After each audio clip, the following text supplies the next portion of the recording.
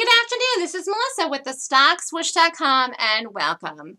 Welcome to CAG, Golden Gap of the Day, play of the day in the Stock Swoosh Show trading room. I actually went to the dream target to a number I didn't even have written down anywhere.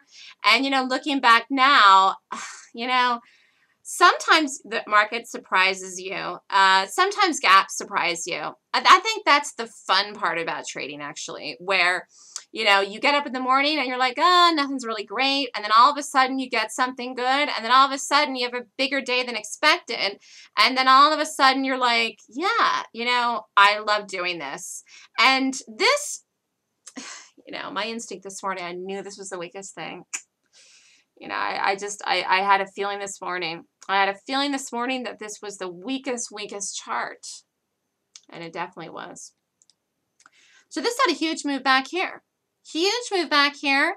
$2 drop. This was less than a week ago. No, it was a week ago. It was a week ago. Today is the 19th. It was less than 10 days ago. And look what it did again here. Look at this thing. It's just amazing. So almost a $2 drop today. And it just did it here. So I actually have been watching this since the rally back up for this to hit. Was watching this in here. Actually had watched this even in here.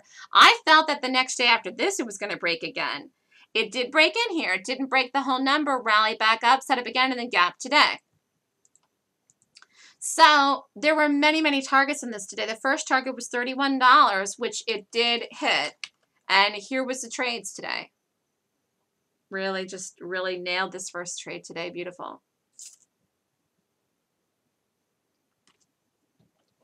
You could have done this up here. I did not do this. It didn't have enough volume to take it. You could have done it. I was watching it though. Here was the trade. Here was the trade that I did with a nice, beautiful, tight stop. Boop.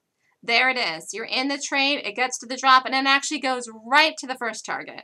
Right immediately the first target. The first target was 31 and it went right to the first target. Nice squishy little entry here with a beautiful stop and it goes right down. So literally, boom.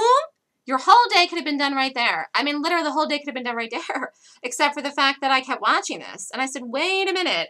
I actually think that this is more to it. And the reason that I thought that was because I saw it rally back up here and hold. Came in, I saw it rally back up here and hold. Then I saw it rally back up here and hold. And when I saw this rally back up here and hold, I actually saw this rally here. I didn't take it again in here, but I called it in the room. I said, take it here. And put the stop over 31.40. And I didn't do that. I actually was like, let me just relax a little bit here because I just did this first trade and I got all out of this first trade here.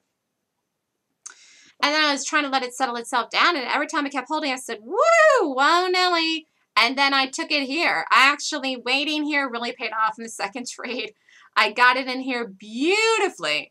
Okay, so this was a lovely 13-cent stop in here. And it fell off a cliff. And actually, I did an ad in this on the 5-minute too. This is a 1-minute chart. I did an ad in it in the 5-minute chart, and I lowered the stop then to be less 10 cents on the 5. And it just capitulated. And you know how sometimes people look at these things and they think they're going to go climactic? I know this rallied here, but you can't buy this climactic. If anything, it was looking to short this, a possibility is again on the day. But then it rallied a little bit too much. You actually could have redone the trade here in the 15-minute. You actually could have redone the trade here in the 15-minute. I don't like this time of the day, but it did set up between 12:45 and 1 o'clock and did run down another 50 cents, and you could have done that. It's over here now, and this wasn't going to go back down to the low of the day. The drop-off was too big. The move in the morning was too big. The move in the morning was the whole move. Once again, how to get paid in trading and gaps. You trade in the morning, and you get paid. In that first half hour of the day, you got to know how to trade it. That gives me an edge. I have such a tremendous edge in the market making money as a trader because I know how to trade that beginning part of the day like nobody's business. And if you want to learn how, I teach a how in a class, in the gap class. And I'm actually doing another class next weekend, September 28th and 29th. I am teaching people how to do what I do. And I do it day after day after day after day after day after day after day. And, days like today, when you think you're not going to get much of anything to do of nothing, you get something like this, and it has two beautiful, beautiful trades. And you could have done the trade in the afternoon, although I didn't, and I really wouldn't have. But you could have, all right? But, you know, low odds, this would have gone back down and then broke the low of the day after the move it had in the morning. The whole move was in the morning. In fact, the low of the day was set at what time? 10:45. 10:45. But there was a big, beautiful move in this that happened today. And I had a perfect entry in the first trade of the morning and a perfect entry in the second trade. I tell you, it's all about the entries. And more than that, more than even the entries, it is knowing how to find the right stock symbol to trade in the day. How did I know the CAG was going to be a short today to have a nice move to pay me?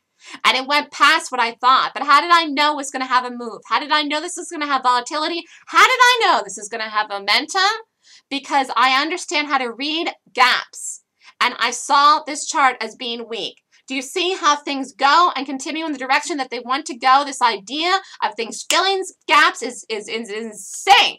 Okay, this was never going to fill this gap up here after this gap. It was never going to do it. And this ran down here in the last week. Okay, what a beautiful short today. And all of this is happening against the market. We're in a bullish market right now, and CAG cannot get a breath of life. And actually, one of the things I loved about this when I saw it this morning is, guess what? Market ran up yesterday and exploded. CAG had a dinky green bar and could barely get over and couldn't even touch, not by a penny. It couldn't get over the high of the previous day. CAG rallied yesterday with the market and so did everything on the planet. But CAG could not even get over the high from the previous day. CAG held actually right in here where it triggered the daily sales setup. Look at this. It held the resistance. This is resistance. This is the resistance on CAG.